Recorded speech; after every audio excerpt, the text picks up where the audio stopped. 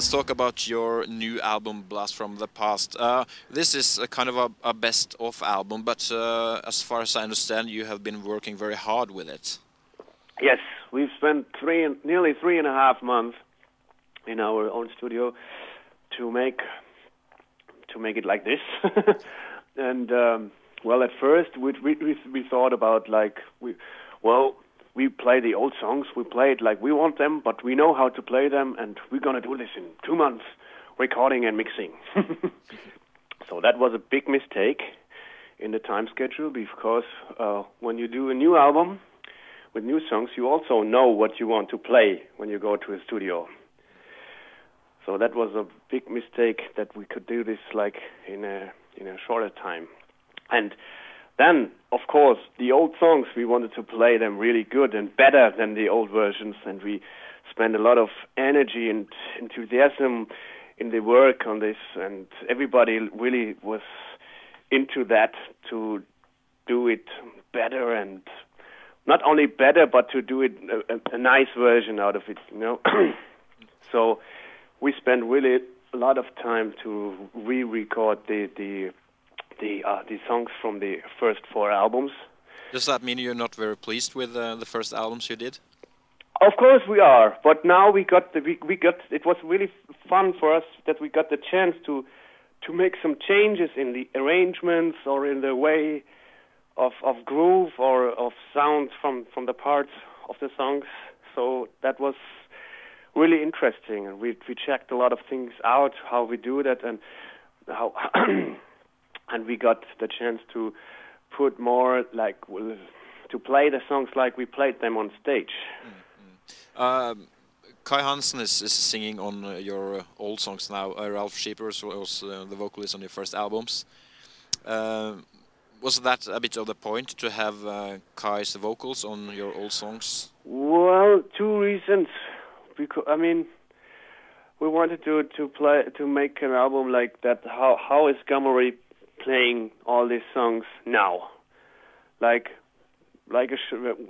imagine we're doing a show and play all these songs, best of songs. That was one reason.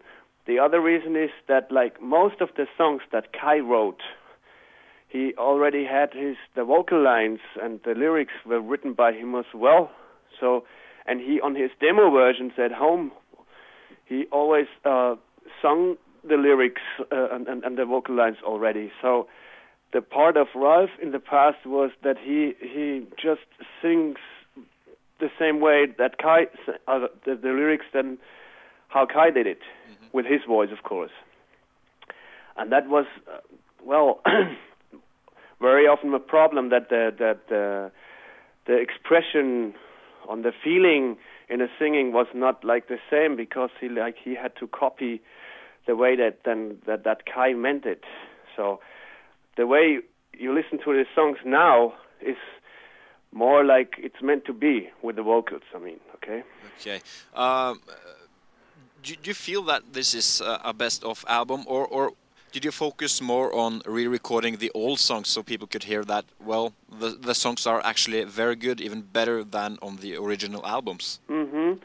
Well, mainly we want to do a best-of album. That's why we asked the fans all over the world that they should send us the best 3 or 4 songs that they want to have on a best-of album from each album. They should choose 3 or 4 songs, and we had about 700 emails, and the result is what you can hear on this album. So we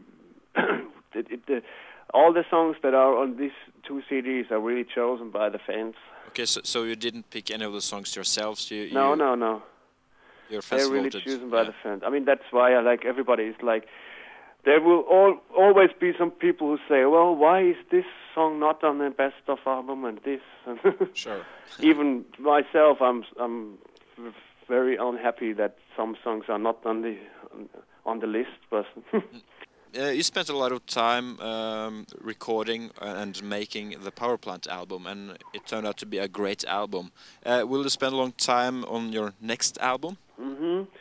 Because, it's always the same, with the Gamma Ray production, we start very easy.